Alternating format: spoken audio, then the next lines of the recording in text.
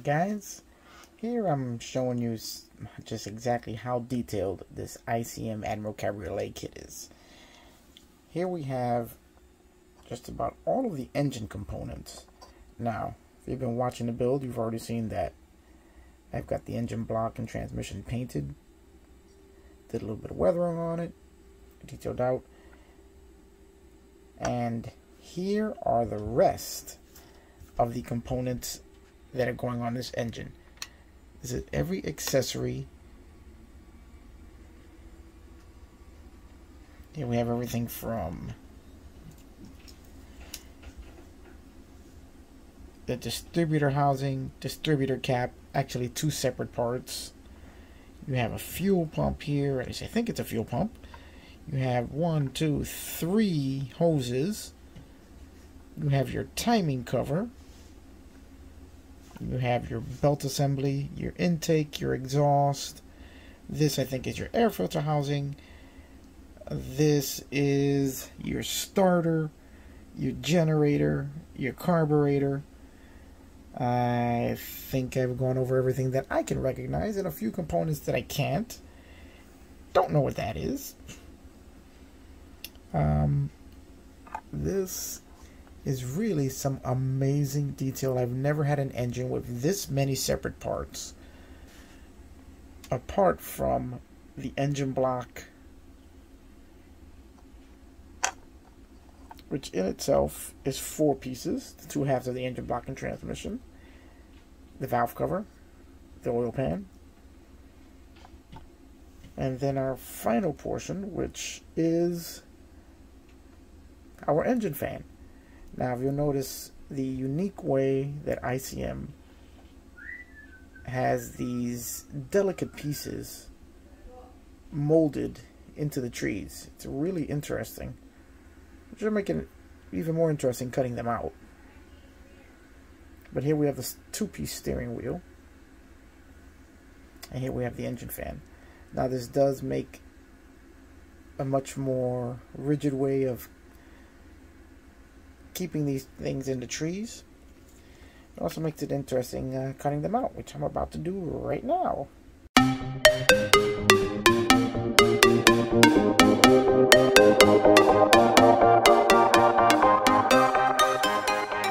Recommend you do is get yourself a couple pieces of tape to hold all of these parts down, because it'll be very easy to lose these tiny little pieces. As you can see by the size of my finger, these pieces are very small and you could easily lose them to the carpet monster. I haven't fed mine in a while, so I'm sure it's hungry.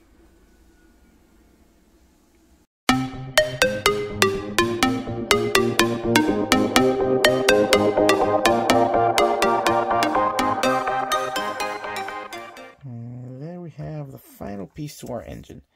This brings our total number of engine parts to 21. Now, I don't know about you guys, but it happens to be the most parts I have ever had to put together when building one of these engines. If you guys know of a kit that brought an engine with more parts than this, let me know. I'd be interested to find out in 1/24th scale, which this car is. So now it's just going to come a point of painting and detailing each individual part to the best of my knowledge of what they're supposed to look like. So I have to do a little more research, and then we'll be back with some paint and detail work. Now we're back at the paint booth, and we're going to start by adding some primer. I only use, or at least up till now, I've only used the Tamiya fine gray primer, as it's fantastic and levels out smoothly. It is great, and I recommend it 100%.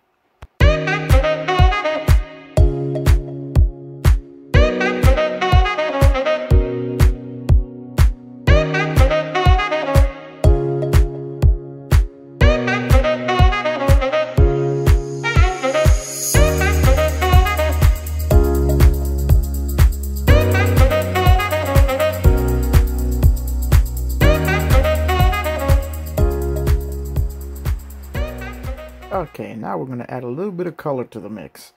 We're going to start by spraying all of the smaller parts with the Tamiya Semi-Gloss Black. Again, the Tamiya paints spray fantastically and cover nicely and level out smoothly.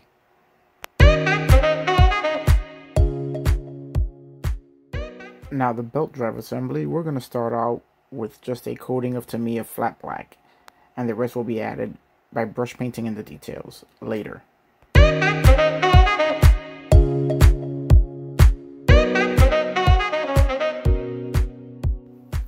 Now after giving the carburetor a coating of gloss black, and then we are going to go and give it a dusting of the Owlclad Pale Gold, just to give it that goldish color, along with leaving the black highlights in all the recesses to give it more of a weathered look.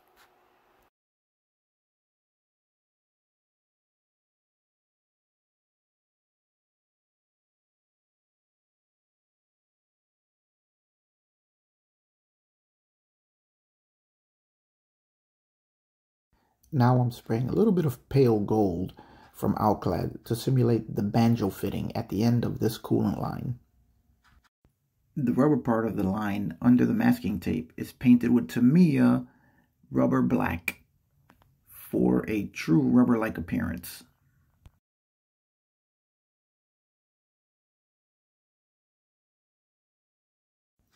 After painting the exhaust manifolds with a gloss black, I'm now using the Owlclad Pale Burnt Metal to give them a heat discolored look.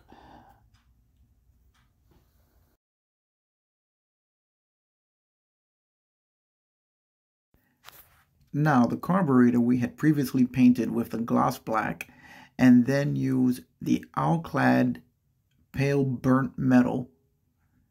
We are now giving a light dusting of pale gold just to highlight the gold tones of the carburetor itself. We're only giving a light dusting in some of the larger areas to give it much more of a metallic look and show areas where the carburetor will have a little more shine to it than other areas. Just varying the gold tones of the carburetor itself for a more realistic appearance. I did this by very, very lightly applying color. When I use the airbrush, it's more air than paint, which will more times than not lead to a dry tip, in which case then you just have to spray more paint through to moisten the tip to allow the paint to flow better. But as the air passes through, you gently apply just a small amount of paint because you just want to highlight the color. You don't want to repaint the entire thing, as that brings the gold tones out and gives you the varying shades that you need.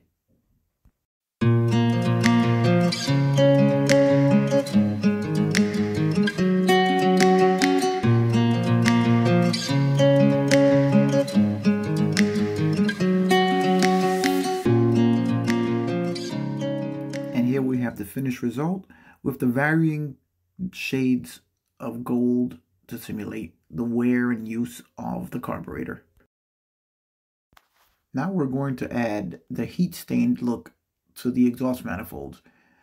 We have previously painted it with gloss black and then gone over it with the Owlclad Pale Burnt Metal. Now once all that's dried out, what we're going to do is we're going to apply a light dusting of Tamiya Clear Blue to simulate the heat discoloration of the metal on the manifold. Mostly it happens where the manifold bends, as that's where heat accumulates and will start to change the color of the metal.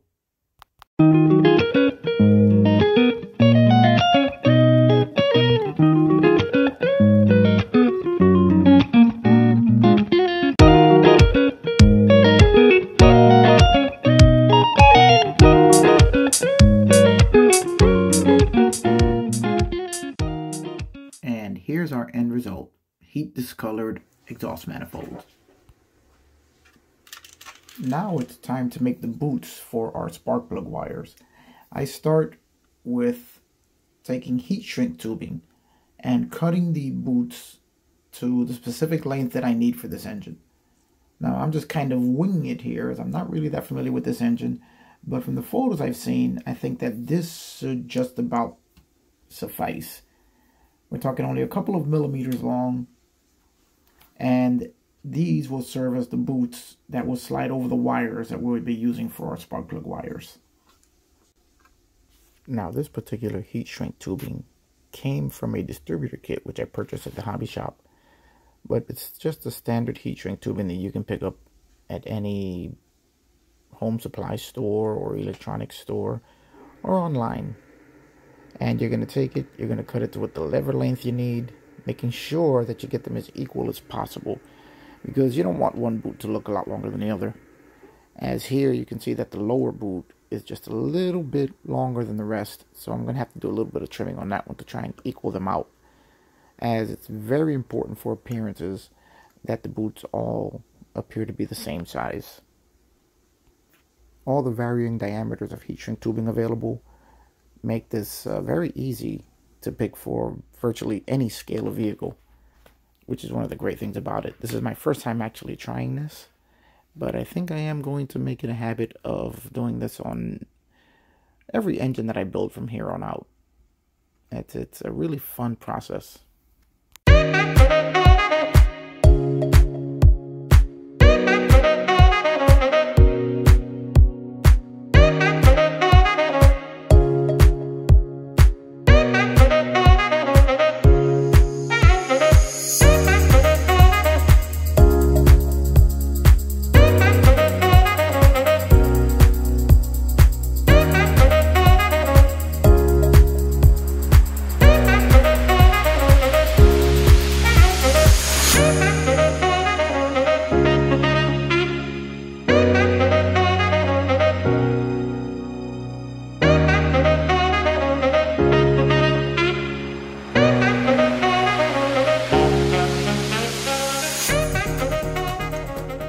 This particular kit had a particularly well-defined distributor cap, which was so well-defined in fact that all I had to do was slide the boots over the terminals on a distributor cap, and then I was all ready and set up for my wires, as the boots fit snugly over the cap terminals just like they would on a real one. Just another credit to how well this kit is engineered.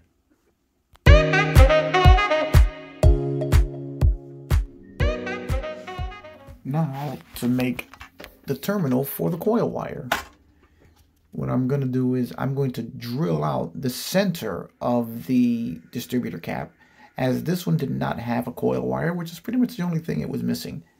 And then I'm going to run my spark plug wire through the hole, install a boot over the wire, and just slide it down till it hits the distributor cap surface. And there we have our entire setup for our spark plug wires.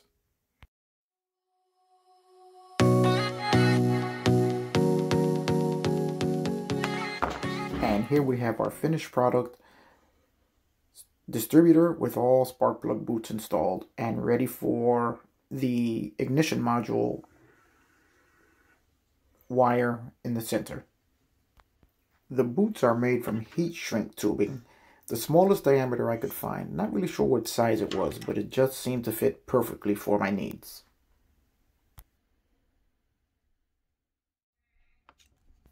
Now it's time to cut the boot for the center wire, which goes to the ignition coil.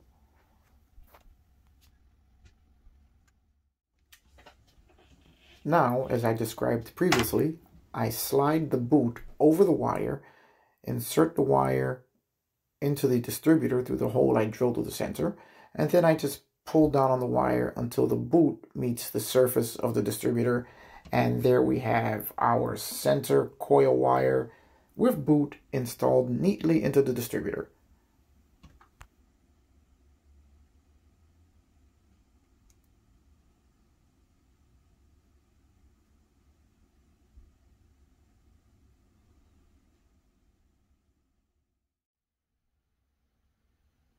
Alright, now it's all starting to come together. We're going to start to assemble the distributor. This is a two-piece distributor which comes with the cap, which we installed all the boots on, and the distributor body itself.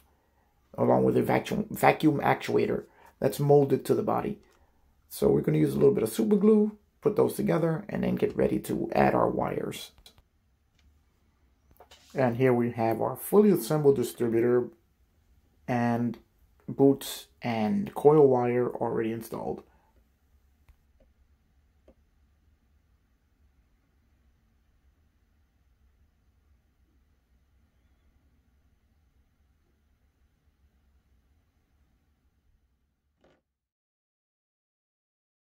Here I've already measured and cut out all of the wires I'll be using for my spark plug wires. My spark plug wires are made from Tamiya spark plug wires. They sell scale wiring in several diameters for different scales of vehicles. Now to install the wires, all I do is insert them into the boots, as it is a very tight snug fit and it holds the wires down exactly where they should be.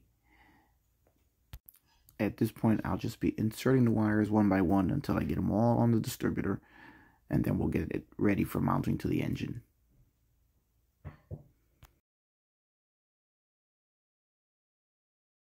And here we have our completed distributor with all wiring.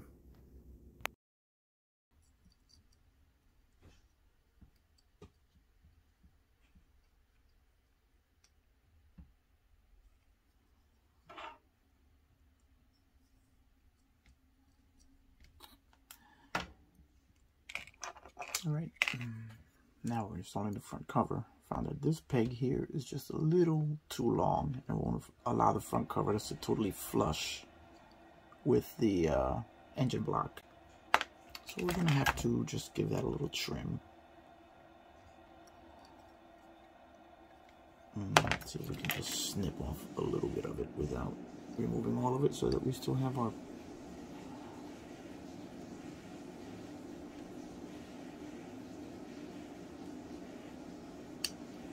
there we go.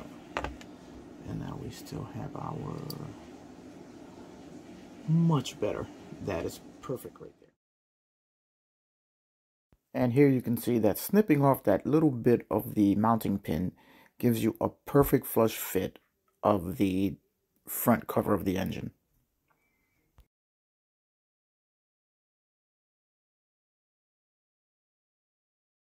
Now it's time to mount the fuel pump to the side of the block.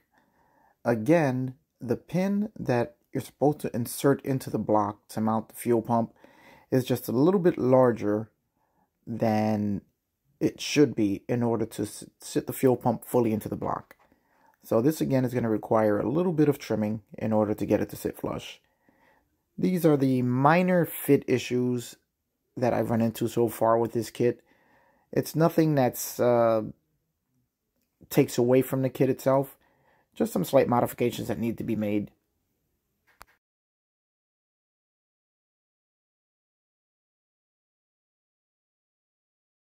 Now I'm just going to shave off just a tiny little bit off of the mounting pin for the fuel pump, and it should fit right into the engine block and make gluing it in a whole lot easier than it did before.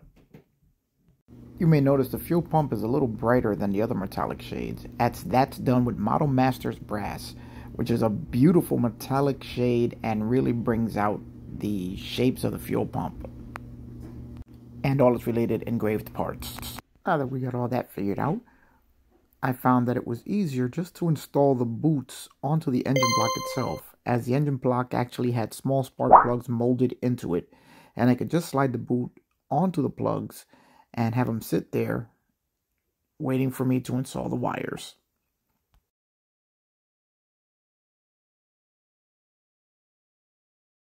And here we have the boots on all 6 cylinders on all the spark plugs on the engine. Looks pretty good if I do say so myself. Very realistic. Okay, so we have our distributor all wired up. We have our boots inserted into the engine. Now, as far as installing the distributor into the block, it's a little bit tricky, as I don't know if you guys can make this out here. Right on the bottom shaft of the distributor is a slightly angled pin that has to enter the engine here. And if you can see that, that's at an angle. That's not a straight entry. So basically, you're just going to have to get that pin, which is a very small... Let me see if I can show you this angle before I put it in there. That's the angle that you have to hit when you're installing the distributor into the engine. As there, the shaft sits flush against the block. Tricky, but not impossible to do. Now, it's going to be interesting seeing how I can put these wires through into the spark plug boots. Alright, so now we have our distributor attached to the block, and I'm taking my pair of trusty tweezers and working the wires into each boot individually. So let's do a little high speed because I don't want to bore you guys watching me put these little wires in one by one after I cut them to size. Cue the music.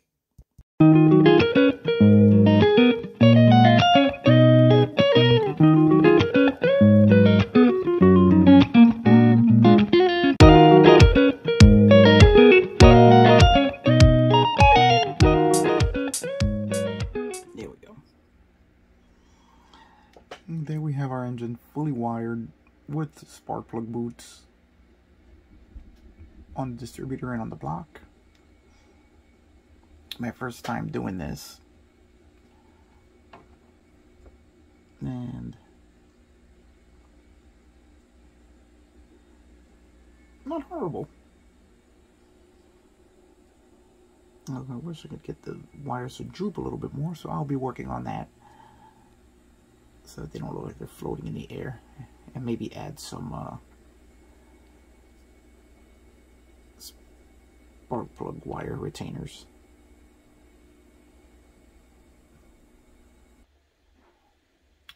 Alright, here we have everything except the coil installed.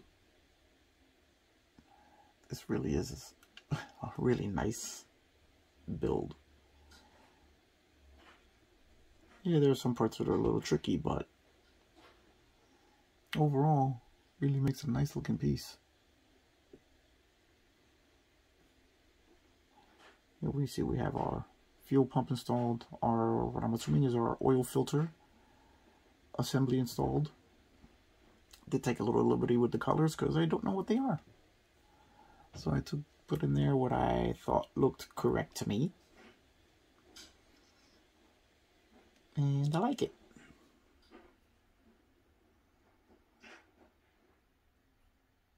Alright, we'll keep going. Let's start installing our hoses now. There are a total of 3 hoses that go on the front of the engine. We're going to start with the upper hose and work our way down as the other 2 hoses are connected together. And this one is the only one that sits separate from the rest.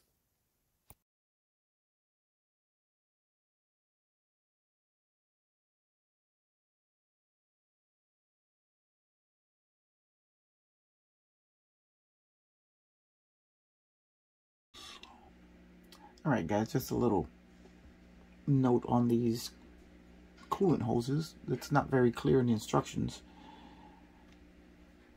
This hose here, with this fitting on the end, has a notch on the back there. You see that there? That little notch on the back, not the hole, but the notch on the back. Now, the end of this hose is supposed to be glued into that notch with the hose facing forward like this.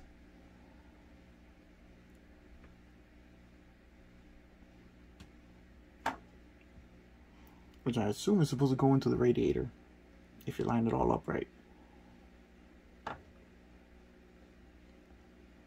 So just be aware of that. Okay, I had to switch to my gel, more gel-like super glue, as now I'll put an accelerator on there. And nothing I did held these holders on right. Now I just hope that they're in the right position, which I won't know until I start assembling this whole thing. but it looks like what the instructions are telling me to do. Tricky little bugger this it was.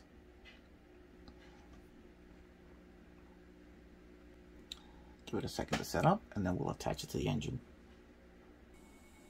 Alright guys, we're putting together more of the engine. Just got another little assembly tip for you. When you're putting together the generator, it wants you to glue it into this small little slot right here. Now nothing really holds it in, it just kind of has to sit there till the glue sets. So what I found is going to make life a lot easier is install the belts first, as it'll give you 2 attachment points, which is the slot here on the block and the pulley for the generator itself, which will help to hold it in place as your glue sets, make your life a little easier. Here we have the engine bolts are on, so we're going to attach that now, the generator now. And now, instead of juggling and fighting this thing for a while, you just insert the tab for the pulley and drop the generator into its slot there.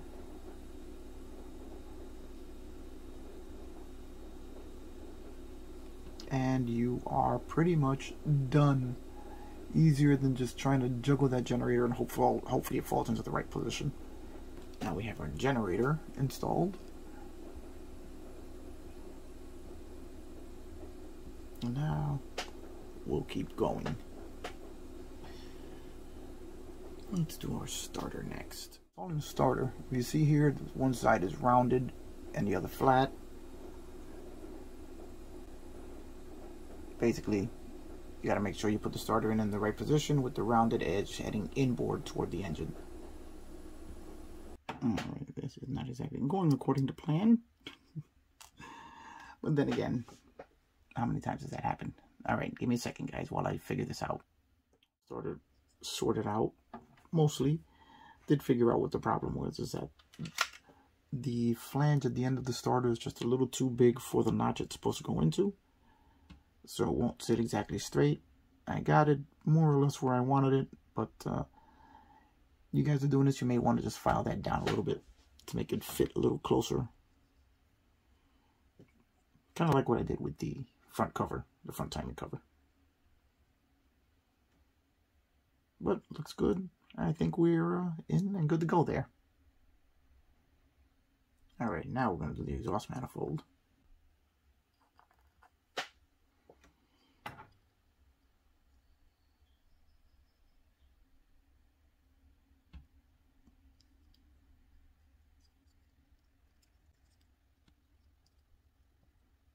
Now that fit perfectly from the first shot.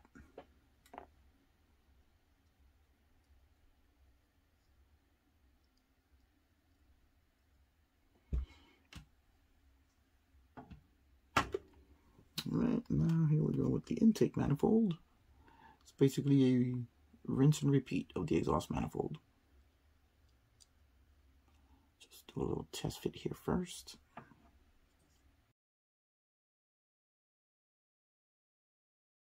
Really nice looking piece now. Alright, in the process of making fuel lines, which is basically a hit or miss kind of thing. You just trial and error, make it fit, and hopefully it all works out.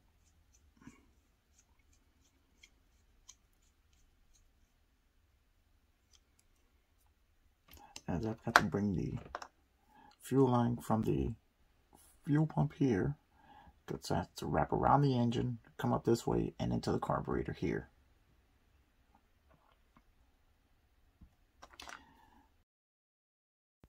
Now I'm using my pin vise to drill a hole in the carburetor large enough to insert the wire that I use for the tubing. Now this wire is basically jeweler's wire, which you can find at Hobby Lobby or Michael's or any craft store. And then I will use jewelry beads as the fittings at the end of the wire.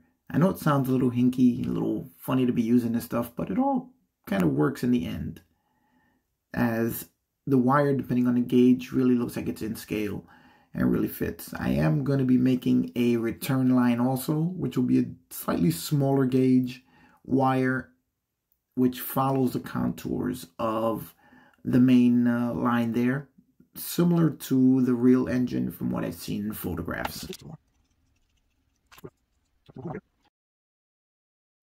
Now let's take a look at the fuel line that I've bent out of my wiring and get ready to install it into the engine. Alright, since I had a little issue with my camera again, such as the battery dying, we're going to be telling the rest of this story with a few photographs. Here you can see the fuel line as it enters the fuel pump itself. Had to drill a small hole in the fuel pump, insert the line, and then attach the bead to make the fitting. Now we're at the carburetor, where you can see I did the same thing here. Drilled a small hole, inserted the wire, added the bead for the fitting, and you can see where the wire wraps around the cylinder head and down toward the pump. This required quite a bit of bending and test fitting, as the wire had to wrap all the way around the cylinder head and then down the block back to the pump itself. Here you can also see the return line, which is the small black line underneath the main fuel line. Now the next thing I planned on doing was to make a heat shield that covers the intake manifold, as I've seen on some of the reference photos. For this I used leftover scrap material from these small foldable metal model kits that are out there. This is one example of them. The metal earth kits, they're flat sheets of metal, usually like photo etch material. After I make one, I usually keep the extra material because I found that it's really handy for making all sorts of little odds and ends for model kits, such as the intake manifold gaskets. Sorry, I meant the intake manifold heat shield, which is placed right underneath the carburetor, covering the intake manifold, as I've seen as I mentioned before, in reference photos. This is what I was trying to replicate, as this is one of the photos that I found of a similar engine. While it's not exactly the same engine, it is from the same engine family, and it was a neat little detail which I thought would be fun to replicate on this project. So I got the cutting and bending, and this is the first prototype that I came up with of my heat shield. Once I got the general shape down, I went back, made my final product, and then got a little painting on it. And now here it is, installed on the engine. You can see it with the heat stained effects, and it looks really nice, I think. I use the same painting technique here that I did on the exhaust manifolds. Alright guys, so now after all of that work, here is the final result. This is the engine of the Opel Admiral Cabriolet from ICM. The engine in itself is a fantastic piece, really deserving to be a model kit all on its own. And I'm really happy with the way it turned out. Despite a few minor fitment issues which were easy to overcome, which is part of the challenge and fun of modeling, it's just a really nice piece to look at. I may add a few more details here and there as I go along and I get ready to install it in the car, but for now I think this is going to be the gist of what it is. Like I said, I'm really happy with the way it came out. Just based on this engine alone, I am raving about this kit. I can't wait to go further with it, as the next few steps should be even more interesting as we start to assemble the body and the interior now that the chassis is done. So I'm going to leave you here with just a little bit of video here of this and a few beauty shots. I hope you guys enjoyed it. I know this video was a little long, but I think it was worth it as a step-by-step of how I put this thing together.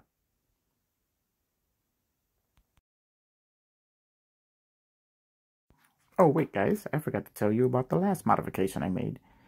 The ignition coil which mounts to the block.